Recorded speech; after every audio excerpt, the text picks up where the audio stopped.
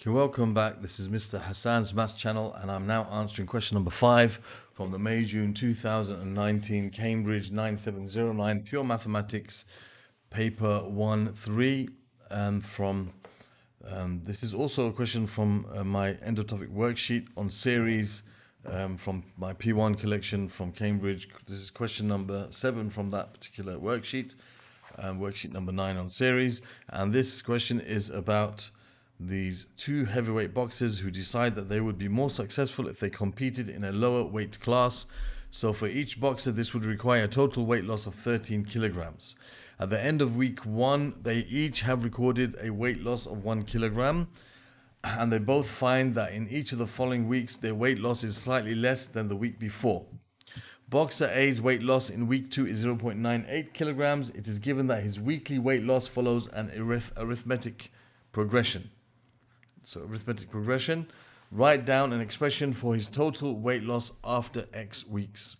Okay, so now,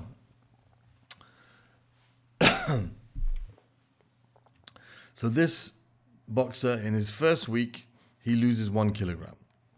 In his second week, he loses 0.98 kilograms. So the amount that he loses each week is reducing, and it's an arithmetic progression. So the third week is going to be 0.96 kilograms. You can see every time it's going down by 0.02. Okay, so arithmetic progression. So this is what's called the common difference. Okay, and we want to find the total amount of weight he loses over the X weeks. All right, so when we're dealing with series, first we've got to determine whether it's an arithmetic or a geometric series. Now, in this case, they told us it's an arithmetic series. So what should we bring to mind? We should bring to mind the formulae for arithmetic series, which is the nth term is a plus n minus 1 times d, and the sum of the first n terms is given by n over 2 times 2a plus n minus 1 times d. These formulae are in the formula sheet that you will be given. After a few, bit of practice, you will basically know them anyway, but they're in the formula sheet. So we got to the big thing of this question. The main thing where people have mistakes is they don't know which of the formula to use in the context of the question asked. Now here they asked for the total weight loss after X weeks. So if we use this formula here, it will tell us the weight loss in the X week. That's not what we're looking for. We're looking for the total weight loss altogether over these X weeks. So we're going to be dealing with the formula, which is dealing with the sum, which is Sn. That's what we have to realize here. Okay, so now to find the sum, we need to have the information like, for example, A, which is the first term, which is 1. We need D, which is the common difference, which is how much it goes down by each time, which is negative 0.02. And the term we're looking for is the sum up to the X term. So Xn equals X. So we can just basically substitute these into the formula. So the sum of the first X terms will be given by n over 2, which is X over 2 times 2 times A, 2 times 1, plus n minus 1. N minus 1 is X minus 1 times D, which is negative 0.02. And that will give us our answer. So I'm going to just simplify it. I think if you wrote it like that, it's only worth 1 mark. I think even writing this would give you the mark, but I'm going to simplify it because we might need it simplified for further parts of the question. So basically, let's just deal with what's inside the bracket first. So X over 2, 2 times 1 is 2. Then you have negative 0.02 times X, which is negative 0.02X, and negative 0.02 times negative 1, which is plus 0.02. And then we can multiply everything by X over 2, so that will give us X minus 0.01x and x squared, sorry, because you're multiplying by x, and then it will give us plus 0.01. So if you simplify this, you end up with, that's going to be times x as well, sorry, x over 2 times that, 0.01x. So you have x plus 0.01x, which is 1.01x minus 0.01x squared. So that's the sum of the first x terms and the answer to part 1. Okay, in terms of x, as it says. All right, of course, it's going to be in terms of x. Okay, so now it says he reaches his 13 kilogram target during week n. Use your answer to find the value of n. So use this answer. So we want to find when, x is, when basically the sum of x is equal to 13. Okay, so if we find what x is for that, and then we can work out what n is. So 1.01x minus 0.01x squared. We want to find the value of x when this is equal to 13. Okay, so we can get rid of the fractions, the decimals, multiply everything by 100. That will give you 101x minus x squared equals 1300. Multiply everything by 100, and then we'll end up with x squared minus 101x plus 1300 equals 0. So we have to solve the equation x squared minus 101x plus 1300 equals 0. Now this, I don't think it factorizes. And even if it did factorize, it would be a lot of hassle to find the factor. So what I'm going to do is I'm going to use a calculator. Well, first I'll set it up with using the quadratic formula. Okay, so in these questions, you need to show your steps. You can't just write the answers down, like put this in equation form in your calculator and write the answers down. You will definitely lose marks. Okay, you have to show the method you use to find the value of x in this quadratic equation. So here I would write down the quadratic formula: minus b plus or minus the square root of b squared minus 4ac all over 2a. Now, quoting the formula is not enough actually for you to get the marks. You have to use it properly. So I'll show what a is 1, the coefficient of x squared, b is negative 101, the coefficient of x, and c is a constant 1300. So we can say x equals minus b, so it's minus 101, which is positive 101, plus or minus the square root of b squared, which is 101 squared, minus 4, because you're going to have minus. It doesn't matter if it's negative, it's going to be squared, it's going to end up as positive anyway. Minus 4 times 1 times 1300. Okay, even here, it was like a minus and a minus, which gave us a plus anyway, right? But you can write it like this, no problem. So that's all over 2 times a, 2 times 1, which is 2.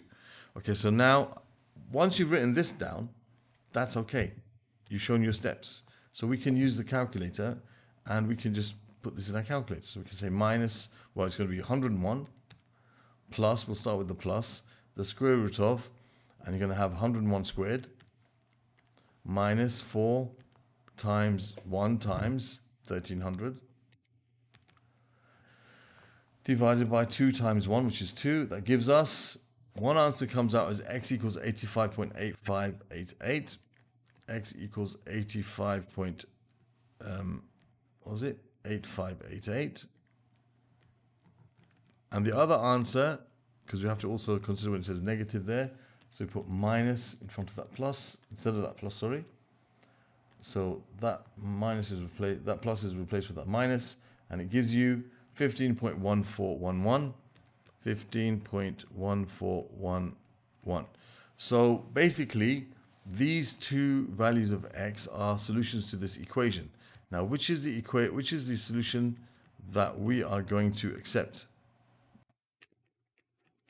Well, we can see that, this equation gives you basically this expression that we found gives you 13 for these two values of x. All right. Now, of course, once he reaches this target, he's going to stop doing what he's doing to reduce weight, and he's going to keep on that weight, right? That's his weight he wants to stay at. So, of course, he's not going to carry on going and, losing weight until the 85th week. And, obviously, this is going to be a quadratic equation.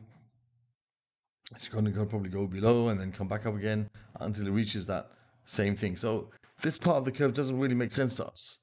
Okay, so we're just going to basically choose the value of x, which gives us what we need for the lower value.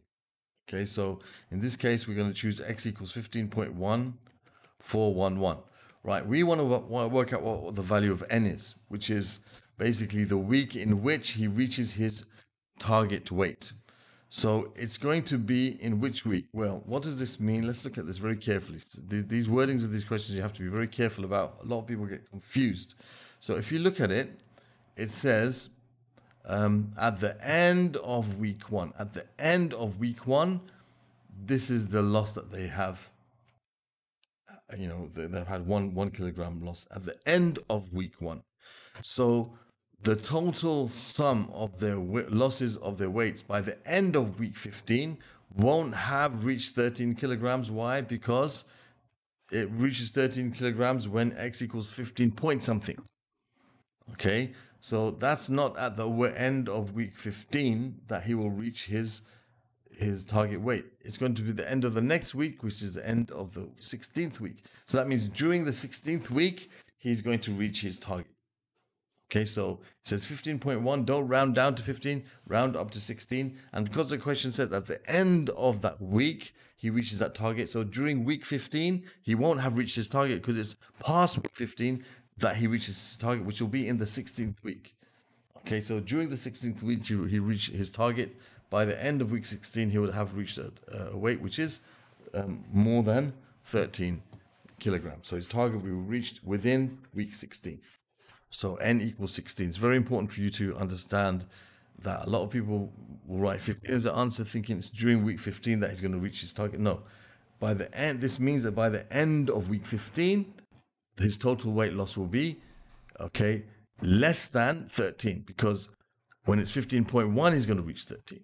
Okay, so that means by the end of week 15, okay, he's going to have not reached his weight loss that he requires. It's going to be at the end of week 16 that he's going to reach it.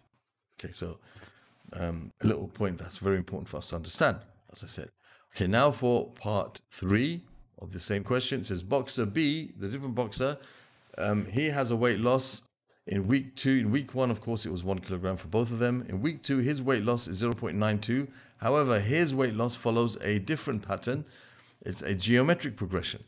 All right, and we've got to find his total weight loss after 20 weeks and show that he can never reach his target according to this model. So now, if we think about, we've got to find the total weight loss after 20 weeks. So again, we've got to find the total of all these, but this is not a arithmetic progression. Now for geometric progressions, you have the nth term is a times r to the power of n minus 1, and the sum of the first n terms is a times 1 minus r to the power of n over 1 minus r. Okay, and you use this formula when the common difference, the common ratio, sorry, is less than 1 in its magnitude, which it is here, because the common ratio is found by dividing a term by the term before it. So 0.92 divided by 1 is 0.92. So to get to the third term, for example, we've got to multiply 0.92 by itself. Okay, so you keep multiplying this by itself. So r equals 0.92, a equals 1, as we learned in the first part of the question. So we need the sum of the first 20 terms. So I'm going to have 1 times 1 minus r, which is 0.92 to the power of 20, all over 1 minus r, which is 1 minus 0.92. So that should give me the sum of the first 20 terms. Okay, so if I take that, I have basically 1 minus 0.92 to the power of 20 divided by 1 minus 0.92, and that gives us 10.141, 10.1413 dot dot dot. So therefore we can say it's going to be after 20 weeks, the sum of the first 20 weight losses is going to be 10.1 kilograms. Okay, so there's the answer to part 3, the first part of part 3. Then it says, and show that he can never reach his target. That means, you know, the numbers are going to get less and less and less and less, and we're going to show that the sum of adding them all together, the sum to infinity it's called, will never reach 13, which is the target. The target was 13 kilograms. So we know the formula for the sum to infinity, which was also given to us in the formula book, is a first term over 1 minus r. So we can see here the sum to infinity is going to be a, which is 1 over 1 minus 0.92, which is r, and that should give us the sum to infinity. So we're going to have 1 over 1 minus 0.92, which gives us 25 over 2, which is 12.5. So that's 12.5 kilograms is a sum to infinity. Okay, so we can see that that's the sum will approach 12.5. It will never ever reach 12.5. It will always be below 12.5. So we can say as the sum to infinity is equal to 12.5 kilograms, therefore the target weight of 13 kilograms will never be achieved. It will never be achieved using this model. Okay, so with this model, it will never actually get to that weight loss according to this mathematical model that we have decided to use. Okay, so there we have the answer to part 3 of this question. Okay, so that's the sum to the first 20 terms, and this is the reasoning behind the other part about the sum to infinity. So that concludes this question on series, which is from the May-June 2019 paper. It's question number, I think, 5 from that, and it's also question number 7 from my end of topic worksheet on series, and topic worksheet for my P1 Cambridge collection. Other questions from this particular paper here can be found in the playlist that will appear in this top corner, right? And other questions from the worksheet, end of topic worksheet number 9, can be found in the playlist that will appear down here at the end of this video. You can watch other questions dealing with series in general from P1 in this playlist that will appear. And you can subscribe to my channel by clicking on the link that will appear in this region. Thank you for watching, and see you soon.